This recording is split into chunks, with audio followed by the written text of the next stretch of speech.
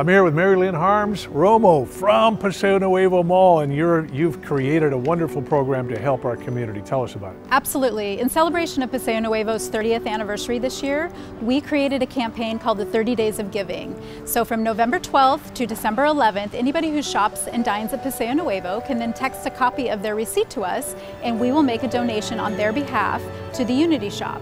Visit our website at PaseoNuevoShopping.com to find out all about it.